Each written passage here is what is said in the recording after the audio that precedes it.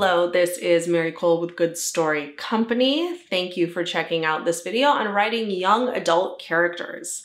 All right, so young adult characters are incredibly dynamic. They are enough to carry a book for teen readers, but there's a secondary faction of adult readers who really enjoy the fast pacing, the character development, the drama, and kind of the high stakes of the young adult novel. So you are also speaking to adults. This idea that we have a young adult character who just has an issue, whether it's their sexuality, something they're dealing with at home, something they're dealing with in a relationship, something they're dealing with at school, that is enough to make a young adult novel. That is an idea that died in the 90s and early 2000s. Our young adult characters are incredibly dynamic. Some of them are even older. We're nosing into new adult. So we have 19-year-olds, 20-year-olds.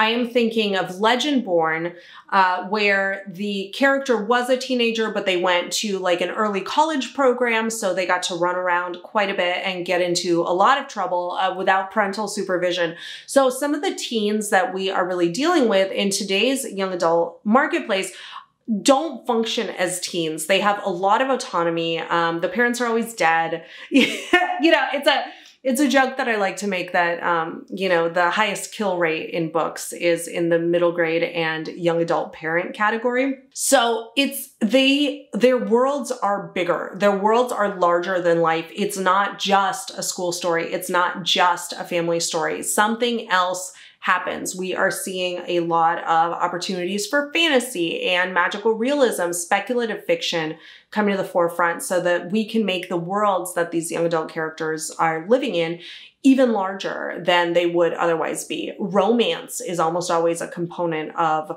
young adult, whether it is cis hetero romance. There's been a lot of queer fiction, which is great and a great way to sort of roll in readers who don't otherwise see themselves represented on the page. So that's something to keep in mind, whether it is sexy romance, whether it is just emotional romance. I think that that idea of longing, that emotion of just, I'm not exactly where I want to be, is something that really drives young adult, new adult as a category. This idea of, oh, I'm not myself yet. I'm not where I want to be yet. I'm not in the situation where I am yet, but I want to get there. And we'll talk about that a little bit later. But I think that longing, that emotional sort of urgency is something very, very specific to the young adult category, because when you look at a character in this category, they are in flux. That is the number one thing about them. That is why I got into middle grade and young adult as an agent, as an editor in the first place. It's this electric time in somebody's life where you really just, you want so much and you want so badly, and the stakes seem so high. And that's developmentally appropriate. It's not that teens are a bunch of drama queens and kings. It's that they don't know any better. So when a friendship breaks up, it does seem like the end of the world because they've never had a friendship breakup in a notable way. You know, maybe they've had the same friend since kindergarten. That's all they remember ever having. And when there's a rupture there, the stakes feel very high. Now, there is definitely a way to do it in which you're not also playing to some of these melodrama stereotypes and ideas.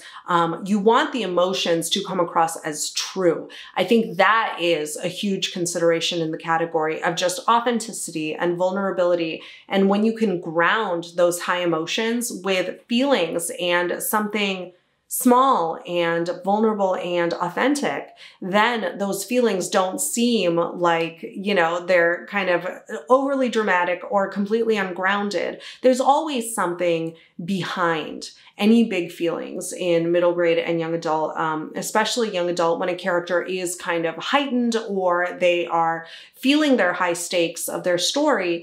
Bringing it back to who they really are and how vulnerable it makes them feel and how destabilizing something is that's going wrong. That really fosters a relationship between the character and the audience. And that is super crucial in young adult, that relationship of that most likely teenager, maybe soccer mom, that teenager looking down at the page and seeing themselves on the page, that is going to be the crucial sort of driving engine of any story in the young adult category. I'm going to get a little bit more deeply into that last idea over in Good Story Learning, which is our membership community where we do teaching.